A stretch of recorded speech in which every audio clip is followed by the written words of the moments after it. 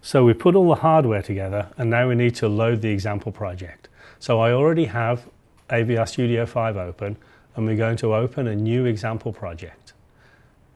So this opens a new example project window. And it's a technology project, and within technology there's a group of projects called sensors, and we're going to load the compass sensor calibration demonstration for the UC3 explained board. It gives the project a name. If you're happy with that name, you can accept it, say OK. Comes up with a license agreement that I've already read, so I'm going to accept that. So the project is now loading. So that's loaded the project. Very straightforward to do that. And now, because it's a pre-built and pre-tested project, we can just build the project and directly download it to the device. So we select the debug and the start without debugging option.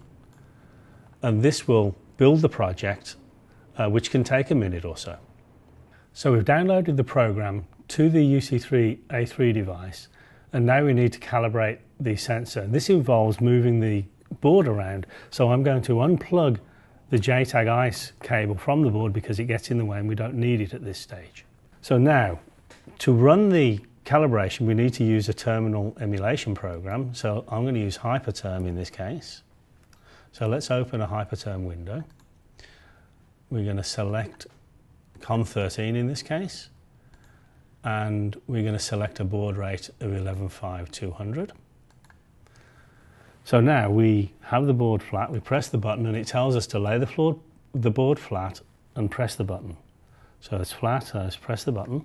Now rotate it 180 degrees, so that means rotate it to 180 degrees. Press the button a second time, and then flip the board over and press the button a third time.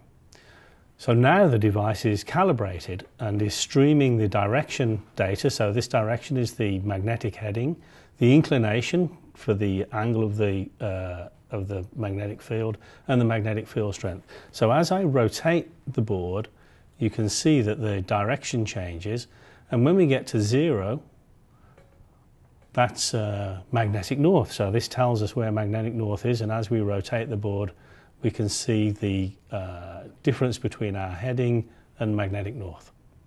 Now that we've completed the calibration process, the coefficients have been calculated, downloaded and are stored in E² on the UC3A3 device. So in future, when we power the device up and use the function calls, it will use those calibration coefficients and give us a magnetic heading for this location.